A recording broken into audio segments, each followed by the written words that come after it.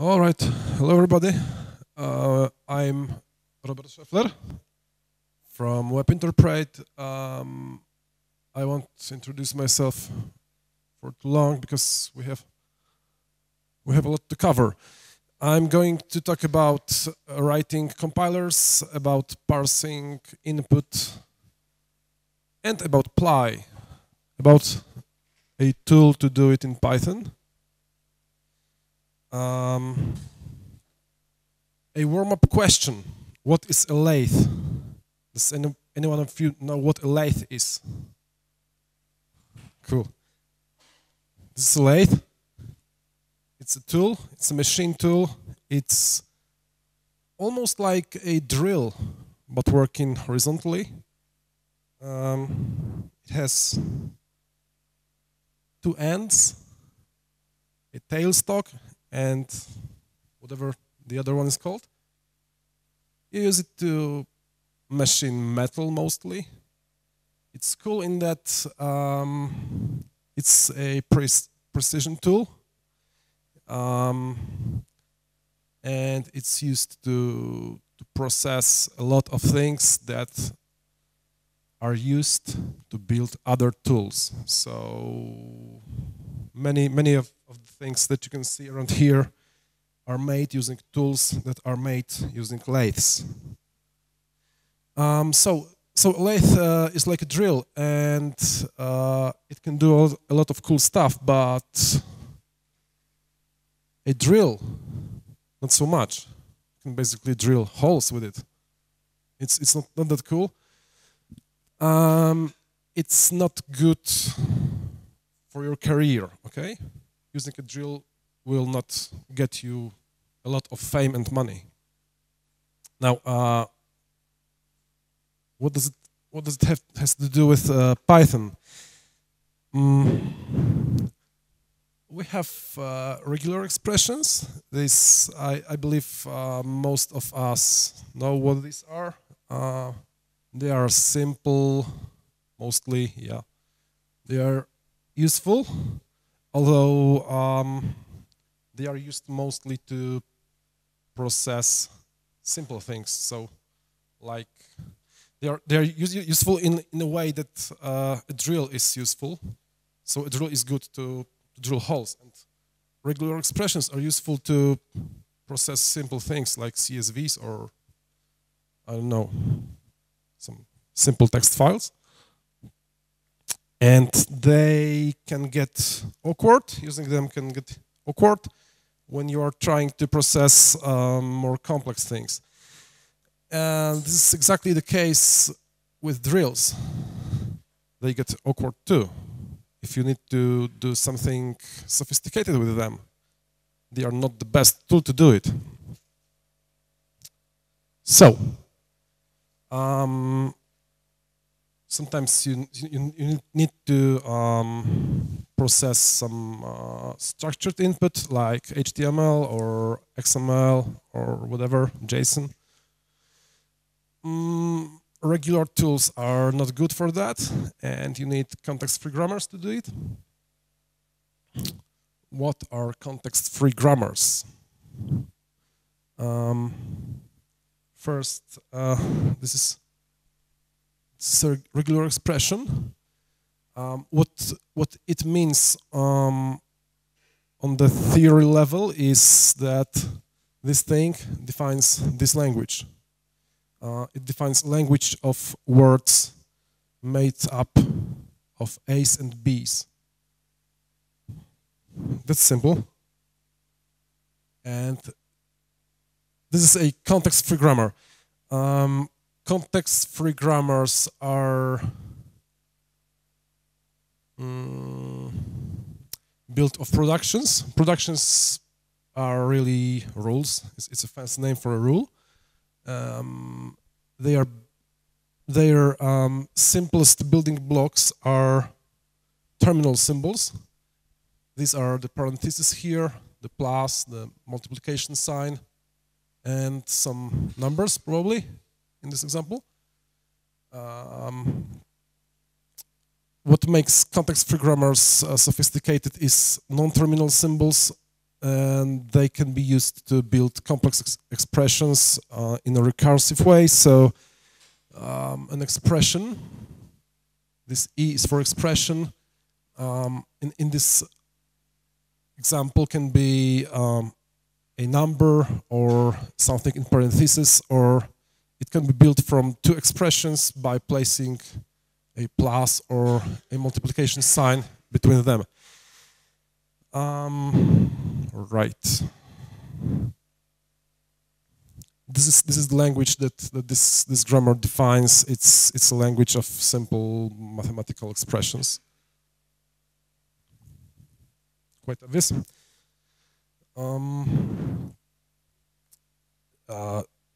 When we need to process some input and we want to use tools like regular expressions and context-free grammars, we get into lexing and parsing. Lexing is just processing the low level, the input on the low level using regular expressions, and parsing in this case is applying context-free grammars to understand the deeper structure of input. It goes like this. This is the input. It's just a string of characters or a string of bytes. What the lexer does is it splits this input into smaller pieces. These are like the simplest pieces that our system understands. In this case, it's some simple symbols and identifiers, let's say. These are called tokens in the language of lexers and parsers. And what a parser does is it takes this pre-processed input and builds something called a parse tree from this. Now, to understand what a parse tree is, we should take a look at the abstract view of things, and the abstract view of parsing and of context-free grammars is that actually what we need to do is understand this input in terms of things like this, in terms of its structure, and this abstract structure, this way to understand this input is called an abstract syntax tree. This is usually encoded in concrete terms using some objects. This is quite common in parsing systems, that you just decompose the input into a recursive structure using objects like objects in Python, so instances of classes, or I don't know, maybe objects in Java, whatever. Now, what we have here is two subsystems working together to process the input to understand its structure. And what this is basically the first half of any compiler, or maybe the first 10%. It depends. What you would need to build a minimal compiler would be just add a code generator to a parser, because once you have the input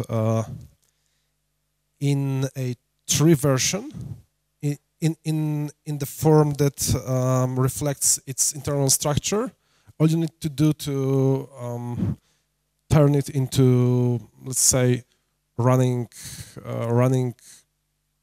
machine code is to walk over the tree, perform some operations to just spit out some bytes of the output.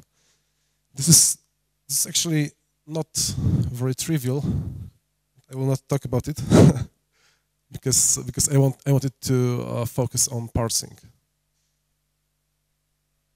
One important thing to remember about when you apply abstract things like context-free grammars or such mathematical concepts to the practice of processing input is that in the end you have to be sure that the input is parsed in one and single way. So even if our grammar would allow this input to be understood in this way, we would expect the correct way to be this, actually. So what I'm trying to tell you is that it's very important which way or in which form our parsing system understands things. Okay, so for example, order matters and so on.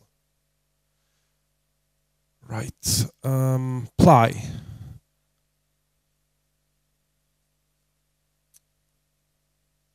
In the beginning, there are some guys in AT&T in the 70s, guys with long beards. They invented Yak and Lex. Yak and Lex were the first practical tools to build non-trivial compilers or parsers.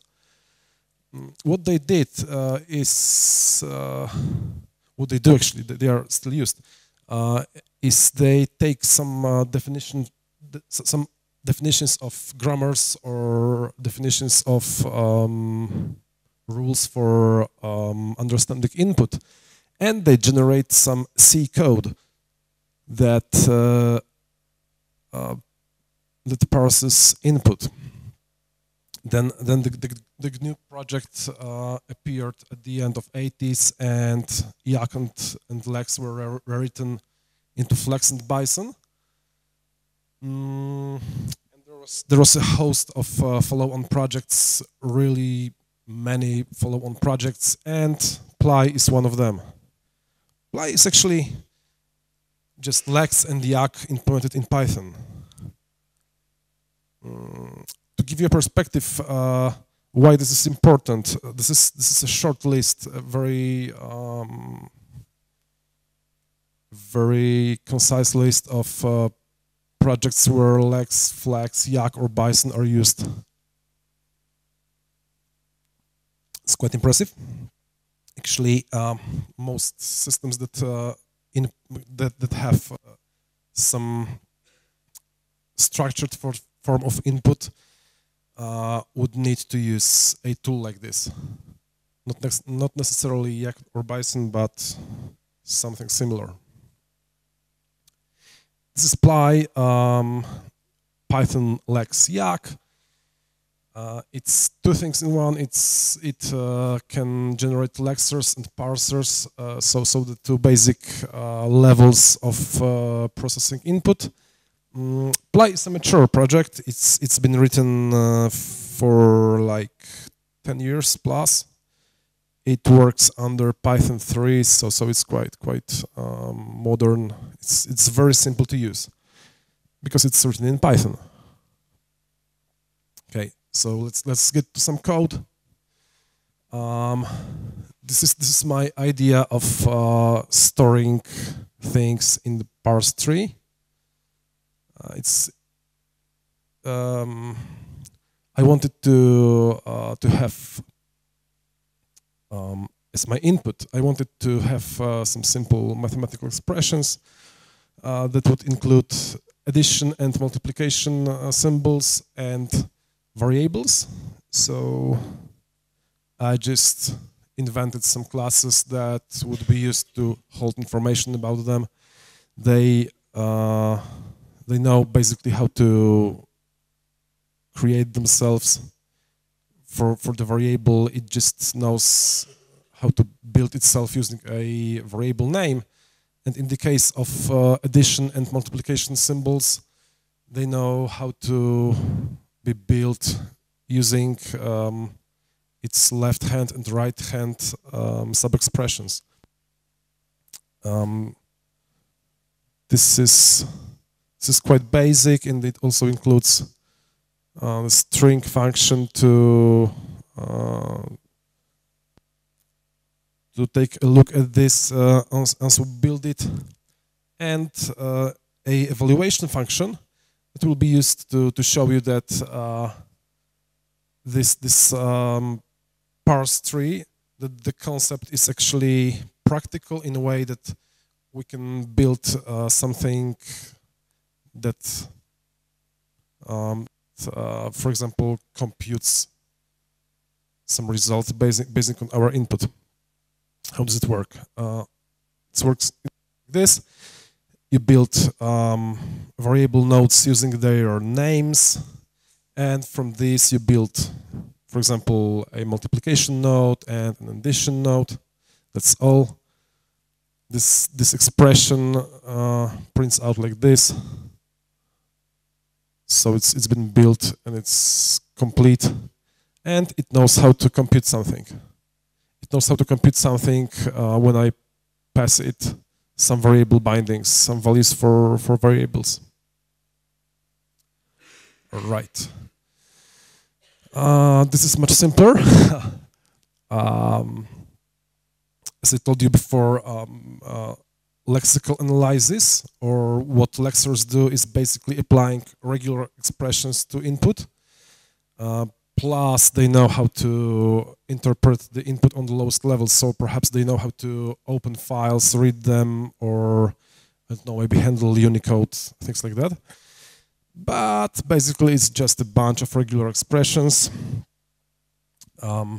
So I put actually 3 simple expressions here: the addition sign, the multiplication sign, and a regular expression for a variable.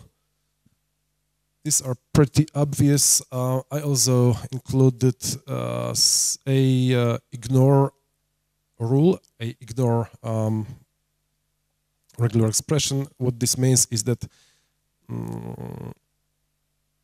in the input, when some white space is encountered, it will be ignored. So we will be able to use white space in input. Ain't that great? How PLY is used is basically you import the module PLY-lex and specify your rules here with the prefix t, run lex, and it knows how to do everything inside. It builds some internal objects. It generates the lexing code, and that's it. After it's built, it's used like this. You provide it with input. You loop over input by calling PLY-lex token, which basically extracts subsequent tokens from input. If you encounter something that doesn't evaluate to true, it's an end of input, so we break out of this loop. What I did here is I showed what the output of lexical analysis is, and the output is a series of tuples that encode subsequent tokens. This thing is defined here. The second part is the value, like the string value of the token.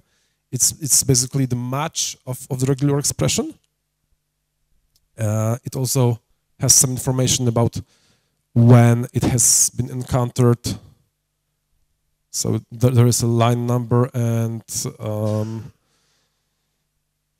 a character number. But this doesn't. It's not interesting to us at this point. Okay. So the main point of this presentation is that while building a lexer, a lexical analyzer using regular expressions is quite trivial, and in fact you could do it by hand quite simply. What PLY really, where PLY really gives us some substantial power is building parsers. So the part that is more powerful is processing context-free grammars. Again, it's very simple to use. You just import PLY YAC. You have to know your. In this case, I wanted to introduce my parse-tree objects, parse-tree classes that I defined previously. PLY needs to know what our tokens are. So the tokens were defined in this part. These are the tokens. It needs to know what these are in order to connect the parser and the lexer. And the most important thing, you specify the rules of the grammar, the productions, in functions. Okay, so these are named p something, and PLY recognizes that these are spatial and they encode rules of the grammar. Nice hack is that the structure of the grammar, so the rules themselves are encoded as docstrings, and we have three very simple rules here. They mean that for our purposes, an expression can be a variable. It can be two expressions, or it can be two expressions built using some addition and multiplication between them.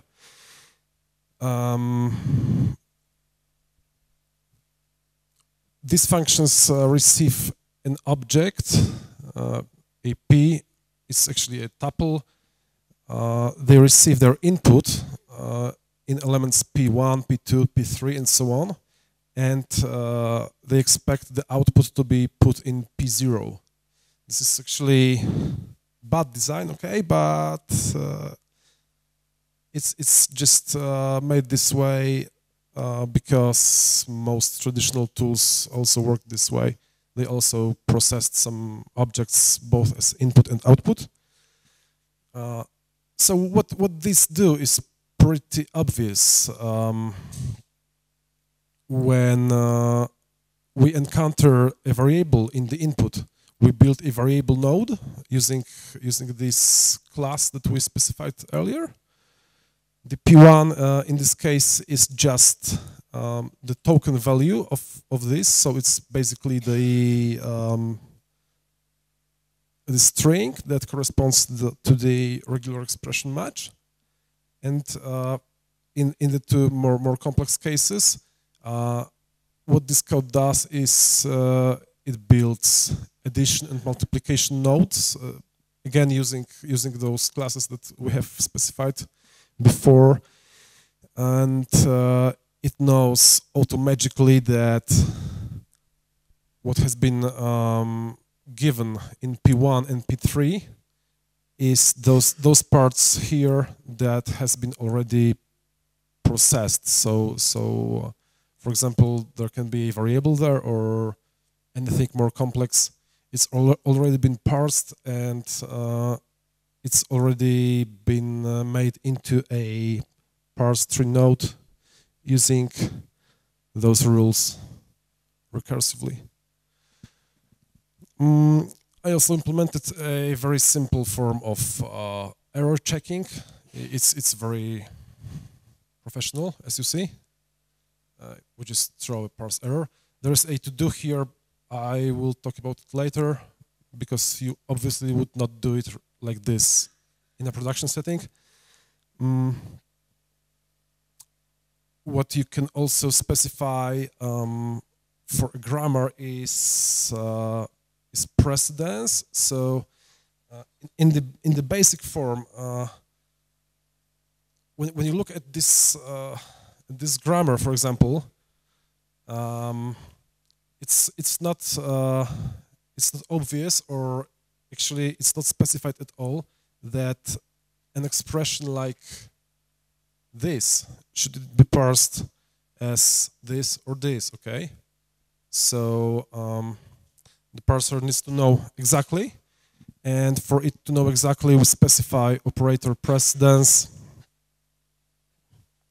and operator precedence just tells us that multiplication has more binding power than addition, and they both are left associative.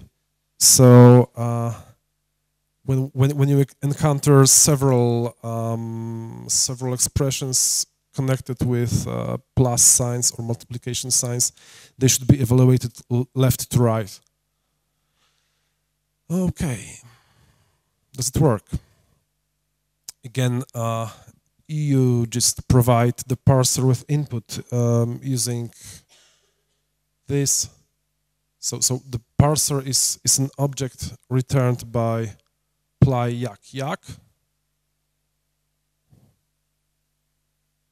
and you provide it with some input using parser.parse. You can do it several times in a sequence. These are really working, actually. So if we pass it some invalid input, it correctly raises a parse error. And when we provide it with correct input, it correctly builds parse trees, and these parse trees are presented as strings here. What is important is this thing is parsed this way, and this thing is parsed this way. It's the way that we would expect for a standard mathematical notation. So operator precedence works. Cool.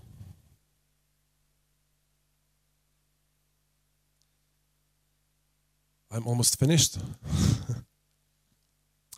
When we have a grammar, a parser, and some lexer, we are actually very, very close to having some working software. What I show you here is a calculator. A calculator, for example, like BC under Unix systems. Okay, so a calculator takes some input. This. It basically takes the input from console, from the standard input. This is the input. We can parse it using this whole machinery built earlier, and evaluate what has been parsed. Evaluate the parse tree using these variable bindings. So assuming x is 6, y is 3, and tmp is 2, and this has parsed correctly, the result after the evaluation is 42. What this really means, what this really is a very, very simplistic and trivial domain-specific language. It's just a language that we came up with. So, for example, we have some project, we need structured input, we need complex input. This is the way to do it. This is the way to handle this input. All right. Now, this all might sound pretty theoretic,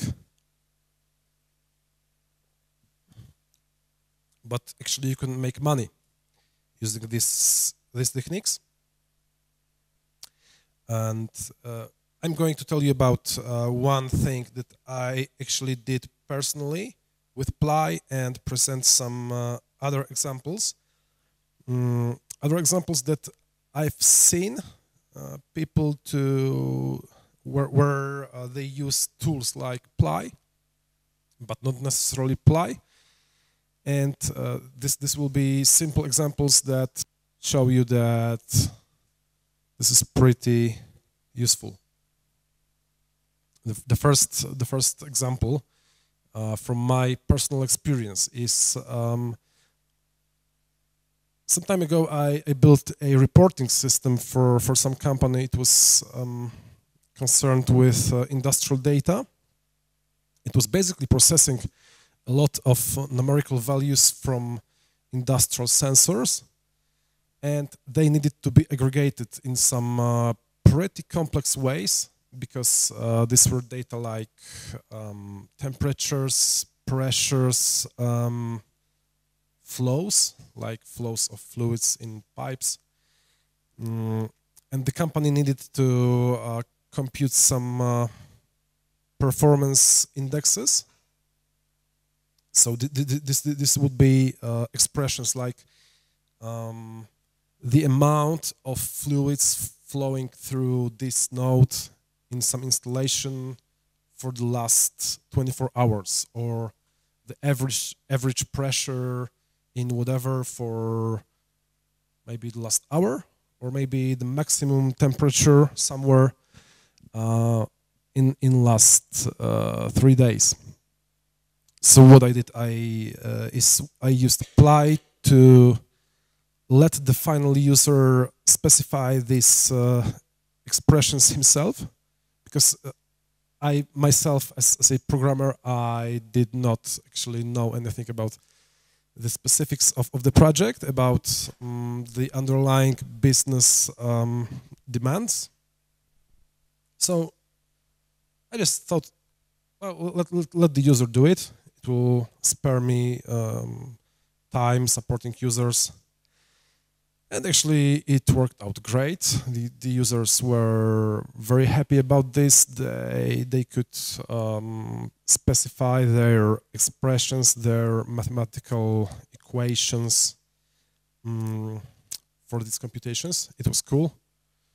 It was also, it was pretty simple to do.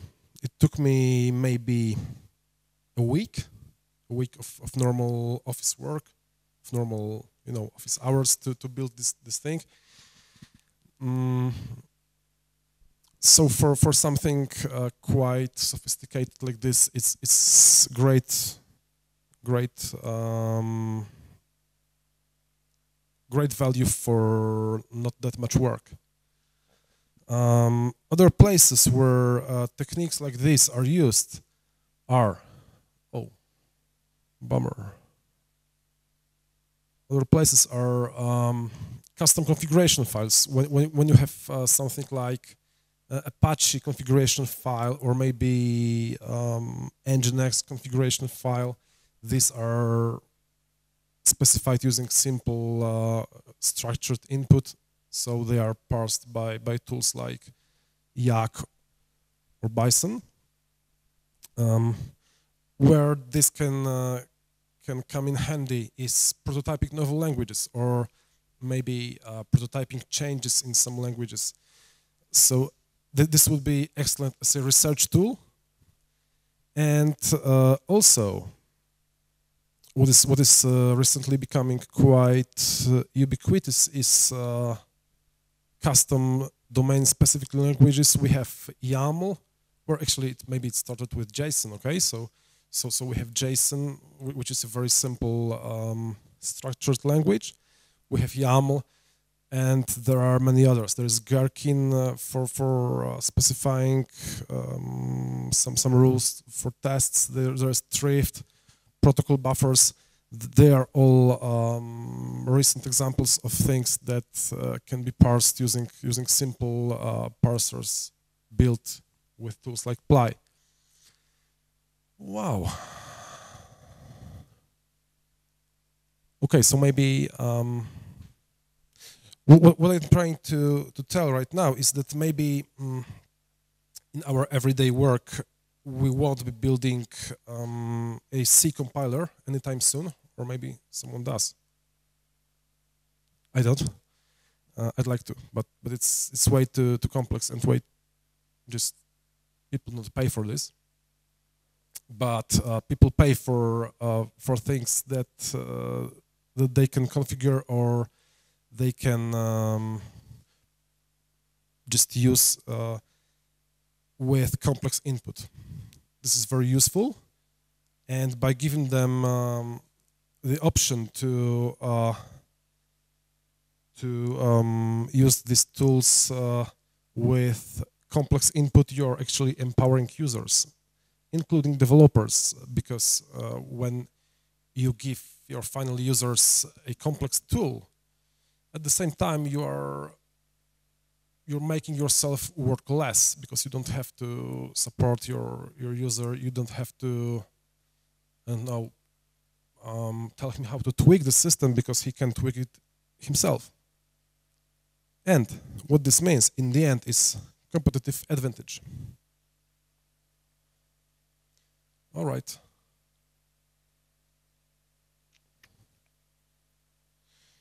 Do we have some time? Yeah, we do. For the rough edges. It all looks pretty simple, does it? I hope so. It might look quite simple and straightforward. Well, you just write some rules for your grammar, you just write some regular expressions for the input.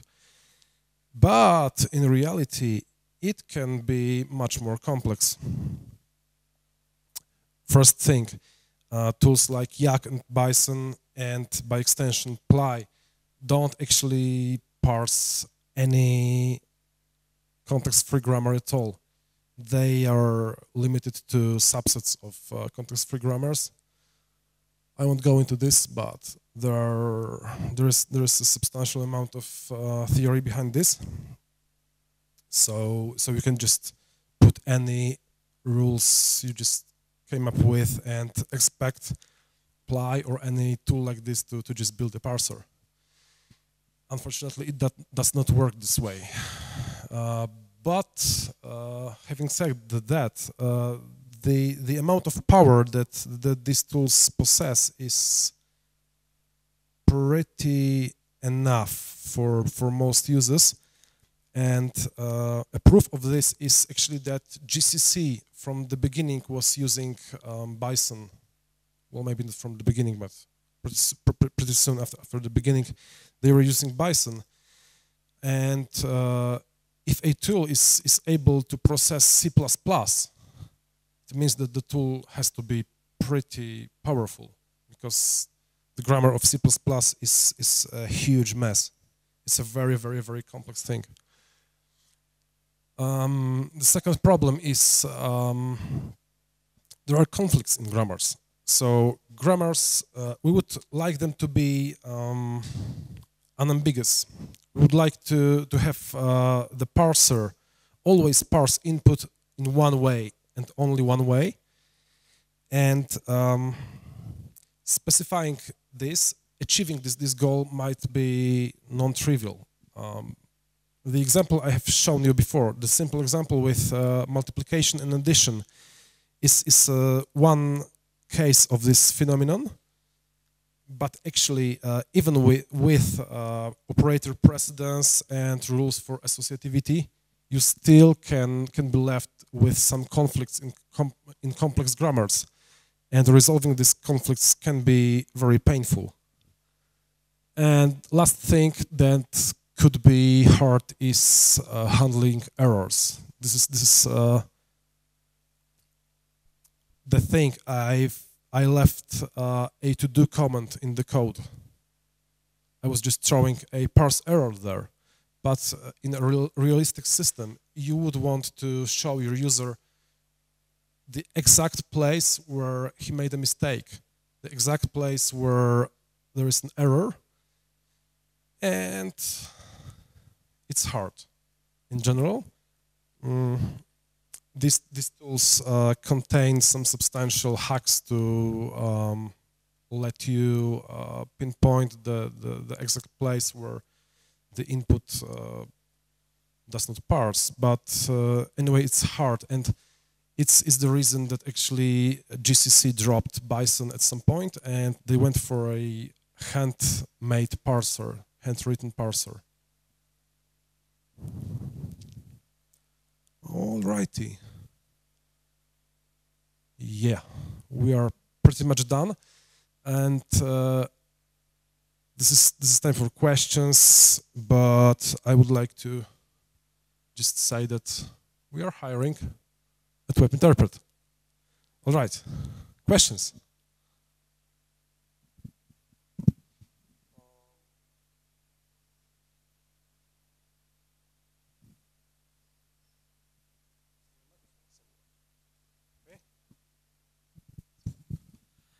Okay, so I have a question about a bit advanced things on compilers. Is there a way to use PLY for checking types, or you have to use some? No. PLY is just a tool, as the name suggests. It's just Lex plus Yak, so it's just a tool to build lexical analyzers, the most straightforward part of processing input, and the parser, so the part that that understands the input in terms of context-free grammars. It ends at this. It does not contain any code that would help you, for example, check types or rewrite the parse tree or do anything beyond parsing. You would have to code this by yourself. And actually, I'm not aware of any widely used or tools in Python for checking types. So I guess you would just have to write this by yourself. Thank you.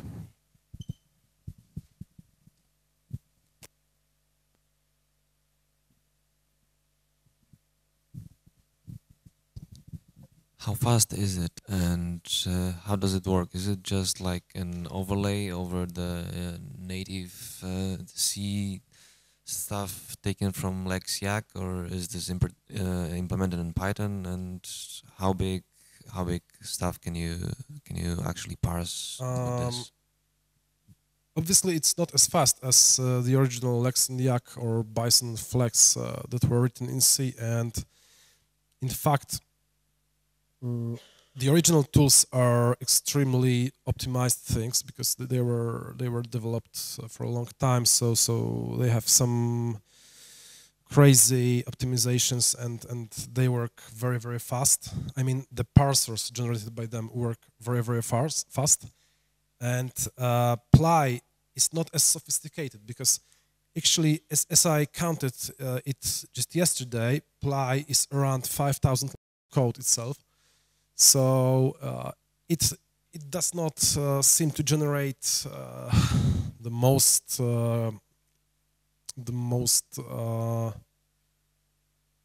for example the most compact parse tables possible, and it also does not implement any of the speed up hacks that Bison knows. So obviously it's a lot slower than the original C thing, but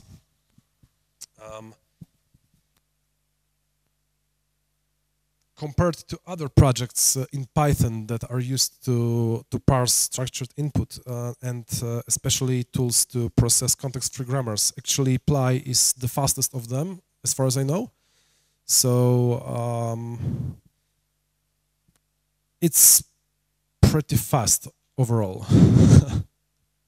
But obviously you would not want to use it to, for example, parse real-time data, huge amounts of real-time data. It's not a tool for this. I see it more as a tool to do things like letting users input some structured stuff and for your project to understand this input.